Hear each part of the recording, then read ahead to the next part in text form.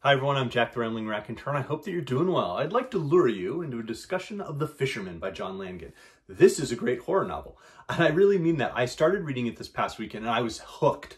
I was so caught up in the narrative that I read through about 190 pages in just a few hours, because Langan's writing is very strong, and the layering within this novel is very strong. It's a horror novel, it's a cosmic horror novel, and it's a book that belongs sort of at the pinnacle of that resurgence we've had going on for about a decade in the cosmic horror subgenre. And so it really works in amazing ways. The emotion is very strong. The characterization is very strong. And then the horror, the storytelling is just fantastic. And so it really is a great book. It's one I would recommend, but it's filled with grief, that palpable emotion. And it's a very authentic sense of grief. Is what we open the book with, and it's something that never really goes away from the narrative. And then that, of course, would be something some readers don't want to experience. So I would say don't read this book. But otherwise, this is just a fantastic, fantastic cosmic horror novel. So I wanted to give a quick reading of what's Langan's writing like. And then let's talk about the book itself. What streamed from the enormous eye was either so deep below or so high above any discrete sentiment as to be unrecognizable as such. There was only absence, a void as big and grand as everything. It wasn't white or black. It wasn't anything. Perfect in its nothingness, its nullity. It had been contravened somehow, sundered, confined to the form before me, imprisoned but not separated. It was the black ocean. To understand this, to appreciate it, might be the beginning of a kind of wisdom. It was not a wisdom I had any desire for. The great beast's awareness saturating the very air, I ran into the woods. The trees grew more closely together here, their leaf crowns closer to the ground, the outermost branches weaving around one another. My arms brushed an especially low-hanging limb, and what felt like a dozen razor blades parted the sleeves of my raincoat and shirt, and the skin they covered in as many places. I sucked in my breath, stumbling as the pain flared up my arm. But although the fingers of my other hand came away bloody from their explorations of my injuries, I did not slow my flight. And that's towards the end of the book, but the horror there is real. And it is that cosmic horror, that philosophical horror, that sense of the nothingness of space, the fear of nothingness within reality, the sense that, you know, underneath the reality we perceive, there is this void, or there's this chaos that just churns, and who knows what terrors lurk there. And this is something that goes back and back into the history of human thought. The Babylonians, the Egyptians, within the Hebrew Bible, there are mentions of this idea that, you know, there is almost this separation of our world and our structure from chaos. And that is what this book is going to explore. So it opens, as I said, with a grieving widower, a man who's going to unspool his tale. There'll be the tale within the tale. And having lost his wife, he shares how when she died of cancer shortly after they were married, he seems to lose purpose. He's not going to work. He doesn't want to spend time with anyone. He doesn't want to spend time with himself. He feels like he's lost everything. And then he happens to go fishing one day, and that sort of rescues him. He claims it saved his life. And so when a work colleague loses his family in a horrifying accident, he thinks maybe this will save my friend's life, you know, Dan's life. And we have about 50 pages of their friendship, their relationship. How do they grow together through these next steps as grieving widowers? One of them is a grieving father, as fishing buddies. And then one day, trapped in a diner, it's a rainy day, Howard, who owns the diner, starts to unspool this tale.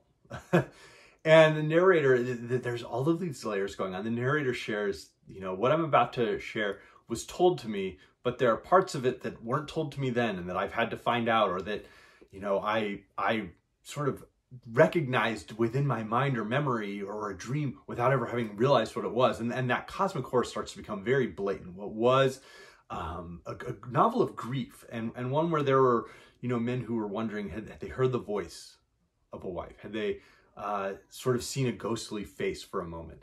And that type of horror now becomes very blatant cosmic horror, because the tale of the fisherman, the tale of terror, takes us way back. And we're back hearing a little bit going on in the 19th century. Quite a bit takes place in the early 20th century, in 1907 to 1910.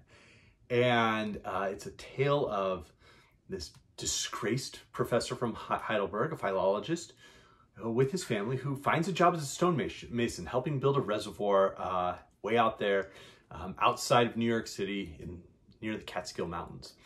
And that's where they start to find out that some guy who's been living for over 100 years has some guest at his house, and there's strange goings on. And of course, it starts to build up this sense of fear, of terror. Characters sense that something is wrong, but they can't quite pin down what it is. Or they think they grasp some aspect of what's wrong, but they can't see everything. They don't see the whole picture. And our narrator is able to share much more with us. And it works startlingly well. When there is this crisis, I should say, I don't want to spoil too much, but when there's a crisis, the philologist, along with the group, goes to sort of make an end of this. And we start to find out his tale, that this is a tale that has gone back for a long, long time.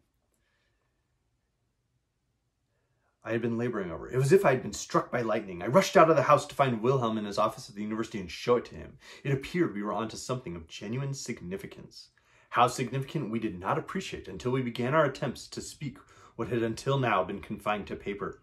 The second book had provided us with a great many clues as to how this might be accomplished, along with cryptic warnings about the need for care in doing so. We dismissed these as rhetorical flushes, inserted to lend the text a more ominous character. We were wrong. The first word we tried to pronounce was dark. It was among the most common of the words we'd encountered, and we felt confident we had its pronunciation settled. Although we scoffed at the second book's warnings, we waited until a Sunday when my family was safely asleep to attempt our experiment. We shut the door to my study and uttered the word. The room was plunged into blackness. I did not understand what had happened. I thought something had gone wrong with the lamp.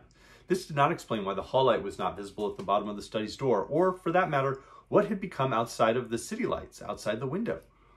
The blackness was so complete we might have been in a deep cave.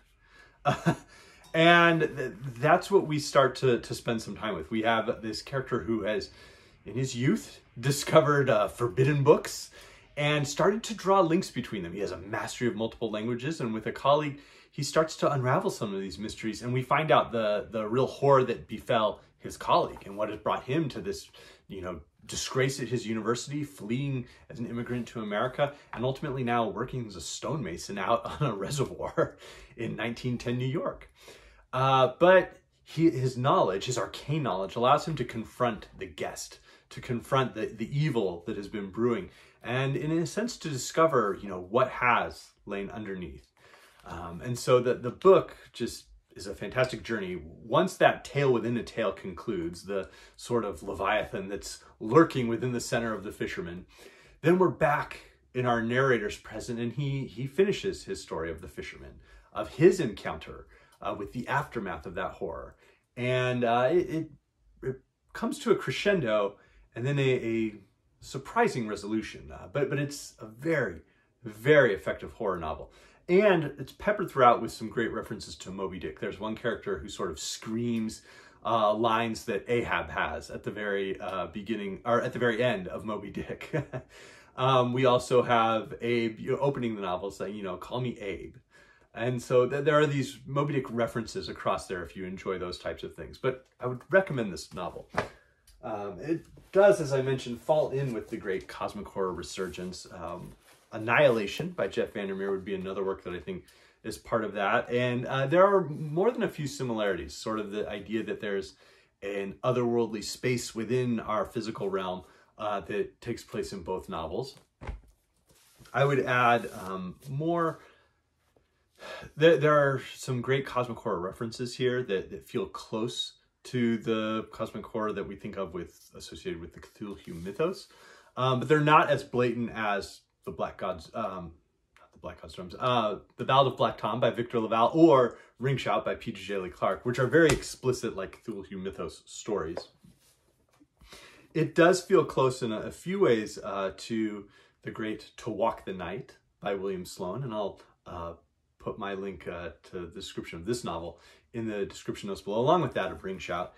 And I would say there are some ways in which the setting really works to its effect, as it did in The Elementals by Michael McDowell, which isn't really a cosmic horror book, but uses its setting so effectively. Here we have the woods, the forests, the streams, and then, of course, the other world. So let me know if you've read this one. I heard about it from the great Michael K. Vaughan in his list of great horror novels, and I get why he appreciates this book so much. I look forward to reading more from Joe Langan, because that was a great horror novel. So hope everybody's doing well. Thanks.